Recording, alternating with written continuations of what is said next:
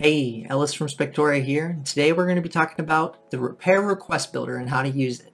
Agents love the Repair Request Builder, and agents use it to create professional-looking repair request lists from Spectora's home inspection reports, adding their own requests for credit, repairs, replacements, or custom text.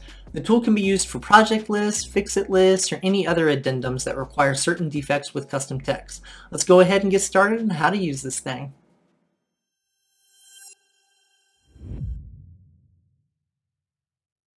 Alright, starting on the report that we would like to build this repair request list on, you'll see in the upper right hand corner there's a drop down called Report Tools.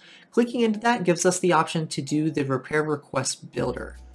Once we open that up, in the upper left hand corner, you'll notice that it's asking for a document name. You can name this to be whatever verbiage that you need specifically for your business, but I'm going to go ahead and leave it as Repair Request List so that that fits my needs. As we go into the sort document by, you can see that there's a few different options of how you would like this document to be sorted. Original report order, severity category, recommendation, dollar amount, highest to low, and lowest to high. We're going to go ahead and stick with the original report order because I think that fits best for what my clients would be seeing and how it matches with the original report. Next, we have the header text that will show up at the top of your report. You can make this say, again, anything that fits your business. I'm going to go ahead and say all repairs will be done by a qualified professional and leave it as that.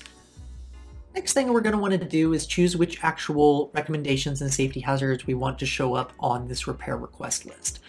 You'll see on this bar here that you have the option to quickly look through or sort your recommendations and safety hazards. You can click on safety hazards to just look at the safety hazards you'd like to highlight, or recommendations and safety hazards to see both, or all to see everything that was noted on this report. Once you've chosen which one you would like to go through, you can choose which you would actually like to show up on the report by clicking this checkbox in the upper left-hand corner of each recommendation and safety hazard. Once you've checked that on, you'll have the ability to put a credit, and that credit, once you've clicked into it, you can just type in the amount that you would like to request from your client. We're going to put $1,000 to replace this, and once you've put that credit in there, you'll notice in the upper right-hand corner, you have a running total of how much you've requested so far on this repair request list. So as we select more recommendations and safety hazards and put how much the credit will be for each one, that running total will change. Next thing you can do is you can choose a comment so that you can have a comment explaining or going into further detail on this recommendation. You're welcome to type in manually what you would like, but we also have these quick text buttons on the side that add these text in to help save you a little bit of time. These are common phrases we see other agents and inspectors put in here. If we click that, it'll say repair requested, and if you choose the other one, it'll put replacement requested. So you're welcome to use those or not use those however you would like. Alright, I have gone ahead and selected a few of these recommendations that I would like to show up on the Repair Request Builder for my seller. And you'll notice that in the upper right hand corner there's a total credit requested with a running total of what all of the credit adds up to so far.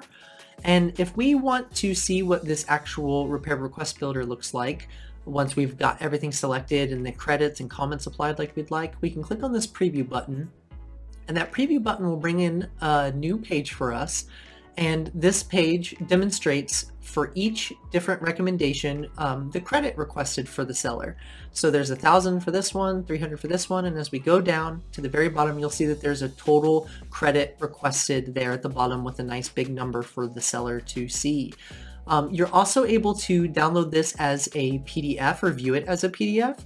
So in the bottom right hand corner, you'll see this blue little tab that says view as a PDF. And if we click on that, it will open up that page where we can view this as a PDF, and you can even download it or print it, whatever it is that you'd like or your seller would like.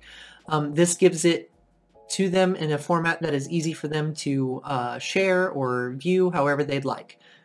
Once you get done previewing the repair request list and you're happy with how it looks, the next step to getting this sent out to the seller would be to hit the create button. When we hit that create button, it brings a pop-up for us that gives us the actual link directly to the repair request list, which you will be able to click into and see again if you would like to.